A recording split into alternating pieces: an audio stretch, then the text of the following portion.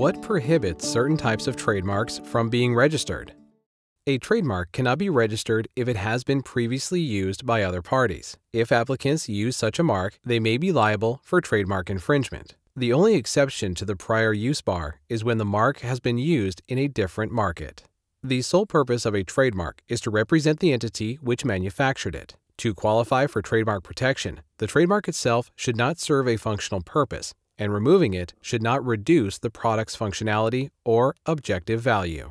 The design of a chair presents a dilemma, however. Does the design enable a person to sit, thereby serving a functional purpose? Or does the design distinguish an otherwise functional chair as the product of a specific producer? The deciding question in such cases typically revolves around whether a product's appearance was inspired by design or by function. The issue is most easily decided when the functionality of an item resides in a specific part of the product and the design elements are found in other parts. A great example of this is the leg lamp from the classic 1983 comedy A Christmas Story. The functional part of the lamp is the light fixture sitting atop the base. The base, however, is in the shape of a woman's stocking-clad leg and is thus clearly a design feature that distinguishes the lamp from any other on the market. It is, therefore, trademarked. What is ineligible for trademarks? Certain kinds of subject matter are generally ineligible for trademark registration. These are surnames, geographic marks, and ornamental, immoral, or offensive marks. Surnames cannot be trademarked except under certain conditions. The USPTO assesses 5 factors in determining whether a surname is eligible for a trademark: whether the surname is rare, whether the term is the surname of anyone connected with the applicant, whether the term has any recognized meaning other than as a surname, whether it has the look and feel of a surname, whether the stylization of lettering is distinctive enough to create a separate commercial impression.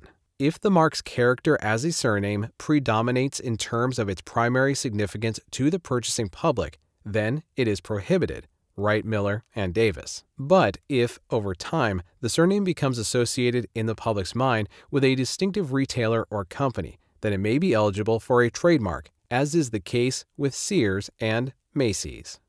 Geographic marks must also be evaluated for eligibility based on several factors. If a geographic mark is descriptive, the following tests apply. The primary significance of the mark is a generally known geographic location. The goods or services originate in the place identified in the mark. Purchasers would be likely to believe that the goods or services originate in the geographic place identified in the mark.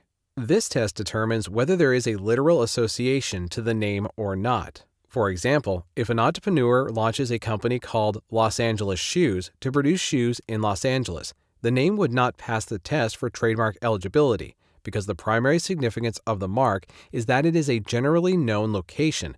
The product is produced in the location stated in the mark, and consumers would believe the shoes were made there. The bar against geographically descriptive marks is intended to protect one party from seizing ownership of a geographic term that should remain in the public domain.